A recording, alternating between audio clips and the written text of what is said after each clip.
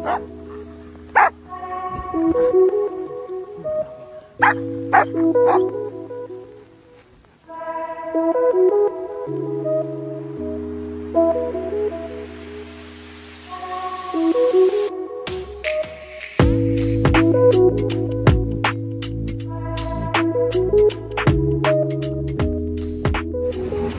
how's it going? My name is Ryan with Office Canine Training here in San Antonio, Texas, and today I'm hanging out with Sophie. She is a German Shepherd. She's 1 year old and 10 months. Now, Sophie does have a little bit of reactivity, and she does bark at other people and other dogs. She has also a hard time focusing when out in public. Now, I will be teaching Sophie in Spanish. That's what her mom has been teaching her in, so I'm going to continue forward with that. So I'm going to ask her her command. Sophie, vete. Siéntate. Good. Abajo. Abajo. Abajo. Good. Good. Good. Aquí. Aquí.